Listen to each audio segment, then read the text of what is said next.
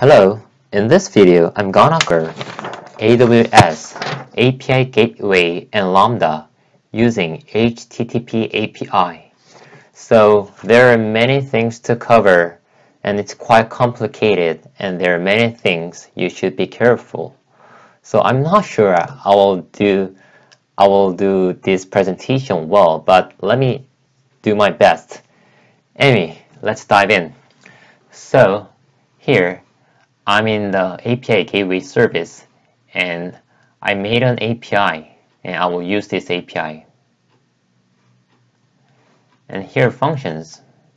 This is the Lambda page and these are the functions. And I will use these two functions. So, and then this function.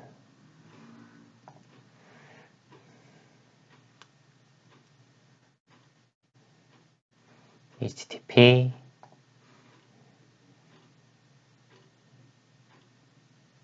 root. Alright. So that's it. So first, here there are two stages. So stages are the things that you have to decide when you deploy. So the first thing you should know is you have to deploy the site or URL and this URL. And if you see this, the stage name 1, it is the same as the stage name. The path is, right? And then what I want to tell you is this. This is API Gateway is linked, and then if you see this, this is linked to Lambda HTTP API Gateway, which is this, right? And what I want to tell you is this.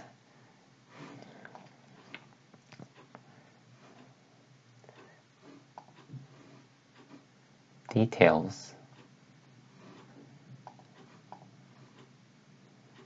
And then here, API Gateway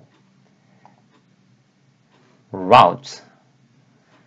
And this is the page where you have to, which comes after the stage name. So the URL looks like this. The stage name is here, right? Let me open this. API Gateway HTTP, because if you see the code, API Gateway HTTP is returned. So, and we have to check how it is linked to this API Gateway. So if you see this, the stage name 1 is here. So if you go to the stages, deploy stages,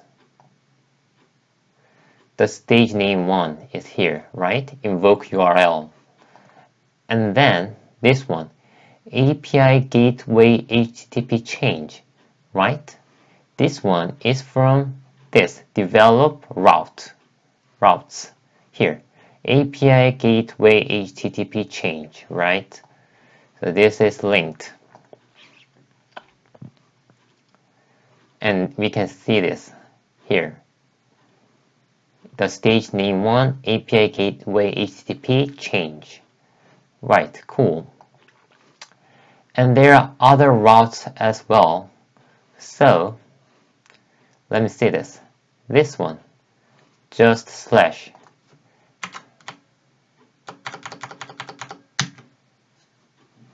And this shows API Gateway HTTP route, which is this Lambda function. So it returns API Gateway HTTP route. And if you see the API Gateway, there are two triggers, right? Both are Lambda HTTP, but The difference is this one is just slash, but this one is slash after ASDF. And let's check this in API gateway routes. And there you can see slash ASDF and slash is here. So these two things are linked. And the tricky thing is also this one. So if you see the stages, there are two stages. I made two stages, which is the stage name 2. And let me show you.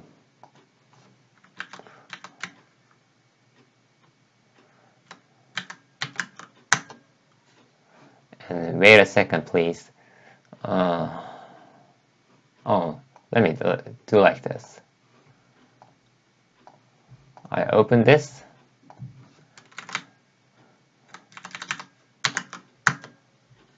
And same, right? It is same as before. So I made this stage as well link to this, right? This lambda. But you have to be careful that this one, attached deployment, automatic deployment, is disabled. So you can see this word when you create like this. So if you go to deploy stages, and if you create one, and there it is, automatic deployment, and it automatically updates the stage with the latest route configuration. So let me explain what this means. So this stage, the stage name 2, is made after this lambda function, and I set this automatic deployment disabled. And after that, I made this lambda function, right? And then what I want to tell you is this. So, and I did not enable it. So if I do like this, it makes an error because it is not deployed. But if I see this, it is deployed. And if you check it, this one is, although it is made before this lambda function, because it is using automatic deployment. So, and we can use it like this, like this one. Quite tricky, right? And then, so these are called, and I want to mention that these ASDF, like these things, are called routes here, right? Routes. And you have to be careful that this route, you have to write slash. So let me show you. Like this one, it works fine, right? Not this one. I will change this. Okay, it works fine. But if you erase this, it doesn't work. So you have to be careful about it. And then, let me explain course now. Cross-origin resource sharing, I guess. Yeah, it's quite cumbersome, right? Always. So let me tell you. So this one.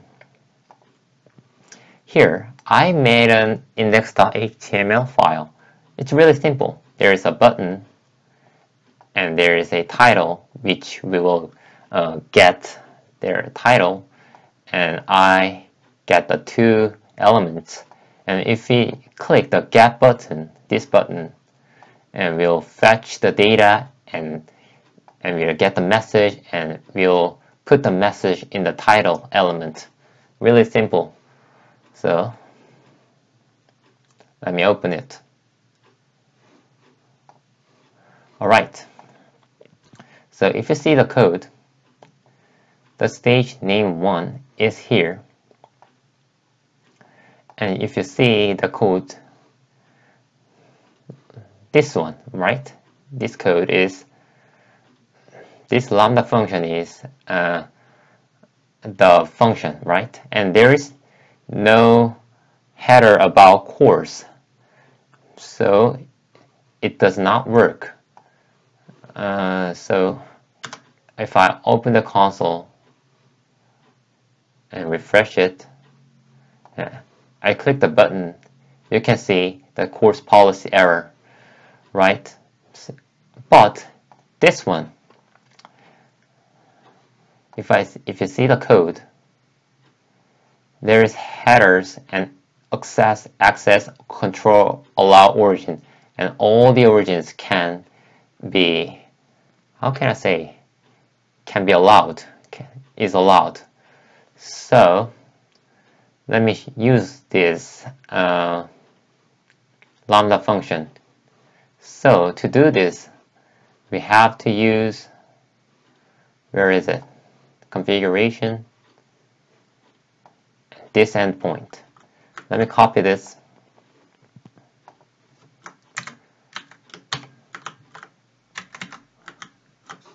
Right? And let's see if it works. I'll refresh it. Yeah, API Gateway HTTP now works. So that's all for today.